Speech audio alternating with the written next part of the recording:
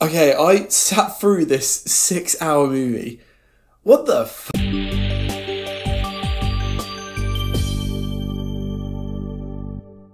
Barbenheimer. Here we have this joint venture between Christopher Nolan and Greta Gerwig, Universal Pictures and Warner Brothers, to give us this strange story. It kept jumping all over the place, but from what I could tell, it seems to be a story about Oppenheimer creating the atom bomb, as well as Mattel creating Barbie, which I guess was also a metaphorical bomb in the commercial world. Very polar opposite stories to try and mash together, and likewise felt very tonally inconsistent. But I believe the message they were trying to get across was the consequences of your actions, as well as a social commentary on today's society for women. Maybe the creation of the atom bomb led to that? I don't know, didn't make it clear. It's a shame that with two very big directors behind it who have made all of these films, just didn't seem to find a medium of what sort of story they wanted to tell. Although I did leave the cinema in a state of existential crisis, like double time, so if that's what they were going for, it definitely worked. I thought that the Barbie elements would cancel out the darkness from Oppenheimer's elements, but turns out both main characters made me equally as depressed at times. But outside of the storytelling, the sets were just incredible.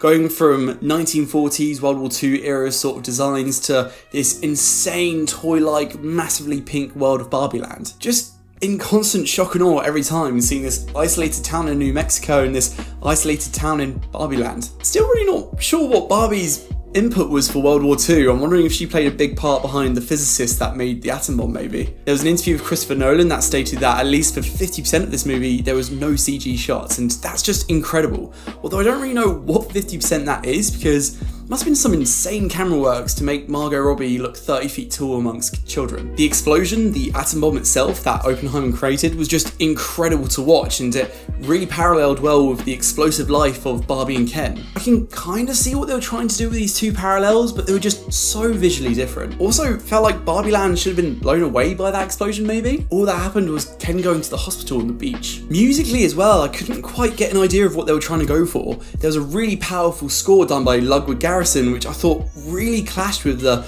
popular songs from Lizzo and Dua Lipa and Billie Eilish. Well, actually, that last one fit pretty nicely, actually. Also, the cast in this, they basically had the whole of Hollywood in this film. In particular, you had Cillian Murphey and Margot Robbie playing joint leads as the titular characters, and whilst they didn't interact much with each other, they were both very powerful in this film. Both of them a number of times had some really emotional, intense scenes that really got to me, although I never really was sure as to why these scenes were happening. Was it Oppenheimer reflecting on the creation of Barbie, or was it Barbie learning that the US had just bombed Japan? And equally, the supporting cast was just amazing. I won't list them all because there's easily over 100, but in particular, Robert Downey Jr. playing this businessman, I think for Mattel.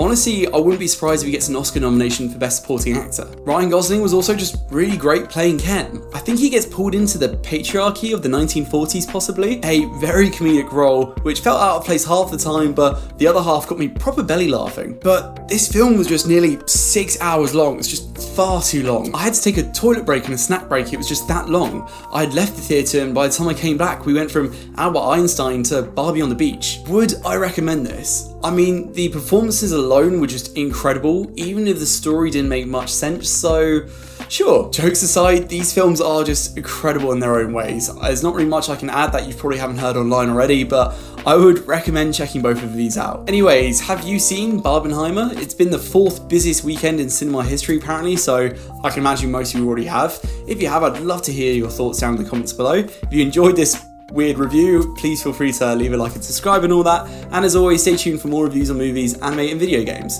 Until next time guys, take care. Bye bye.